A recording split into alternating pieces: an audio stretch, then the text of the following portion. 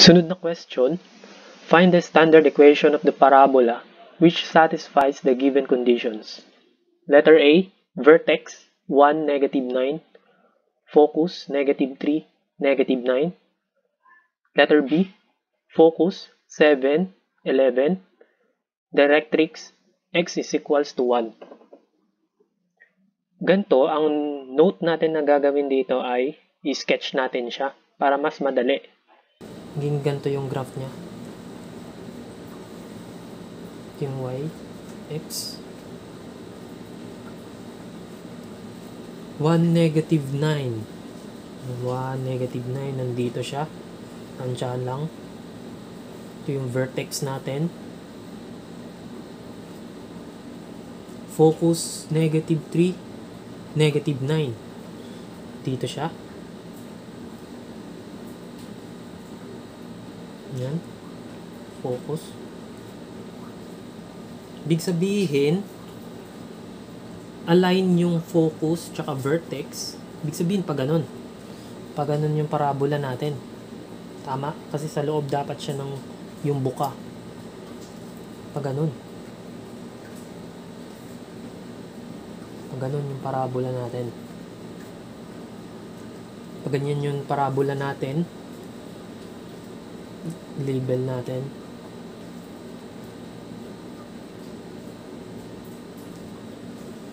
Tanong ay find the standard equation. Itong value na to from V to F to, yan yung C. C yan. Diyan, papunta dyan. Letter C. Ang C ay ilan ang distance nila? 1 plus 3. So 4. C. Ang C ay 4. Tama.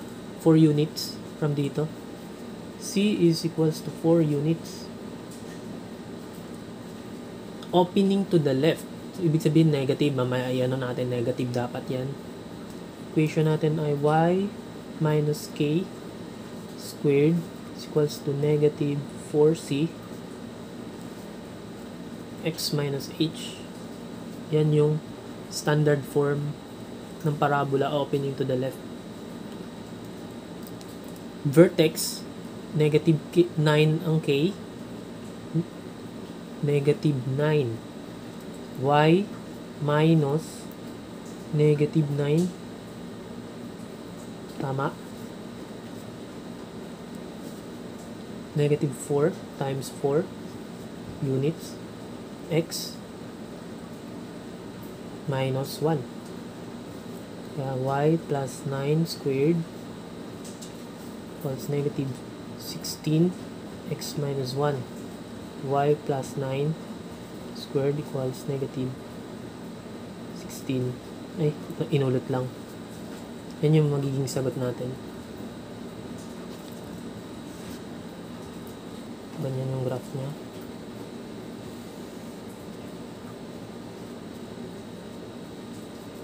Saan yung 7 tsaka 11?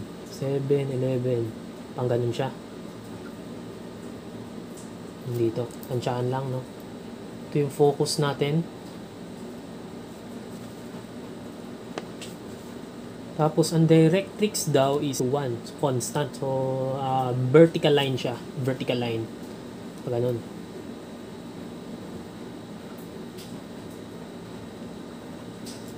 Ito yung x is to 1.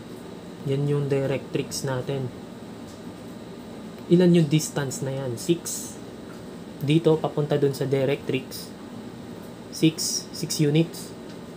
Ibig sabihin, nandito yung vertex. Tama. C yan. C din to. Ibig sabihin, 2C. Yung buong distance ng focus papunta dun sa directrix. 2C is equals to, ilan yun? 6 units. From dito, papunta dun, 6. Ibig sabihin, yung C natin ay 3.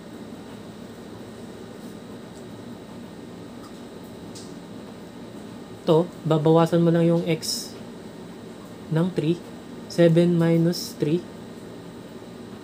Coordinate natin ay 4. 4 to. 4, 11.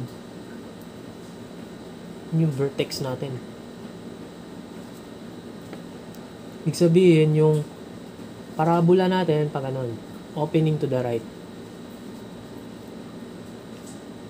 Yan.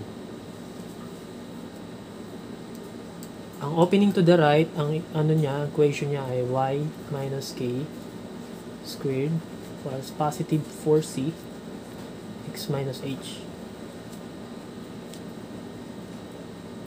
Vertex natin, meron na tayong vertex 4, 11. Y minus 11 squared. C is 3. 4 times 3 is 12. X minus 4. Sagot. Next problem. A satellite dish shaped like a paraboloid has diameter 2.4 feet and a depth 0.9 feet. If the receiver is placed at the focus, how far should the receiver be from the vertex? Satellite shaped like a paraboloid. Yan, ganyan yung satellite natin. 2.4 feet diameter. Ibig sabihin 2.4 daw daw. Tapos 0.9 ang height. If the receiver daw ay is placed at the focus, doon dito yung receiver, sabihin pa ganun, how far should the receiver be from the vertex? Ito yung vertex natin. Yun. Ito lang yung kukunin natin. Gaano daw to kataas? Gaano kalayo? Okay? Sa problem na to, pwede tayong maglagay ng ano dito. Dito yung y-axis natin. Ito yung x-axis.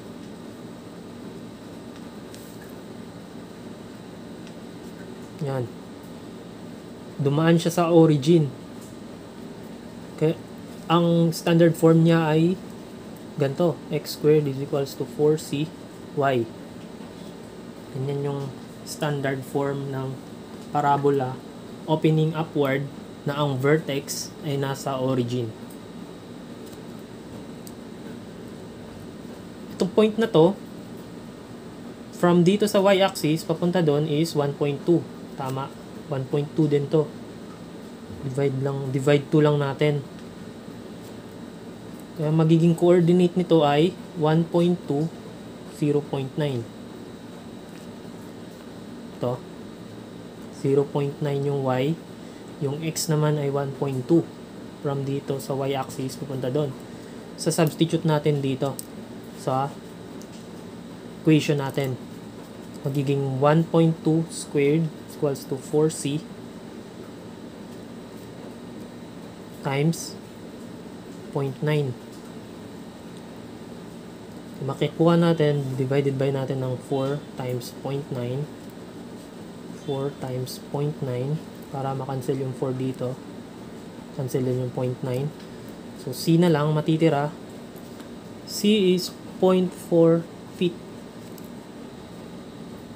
Ganyan siya. Ito na yung magiging sagot natin.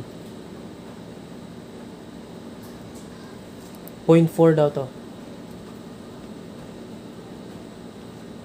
Yan.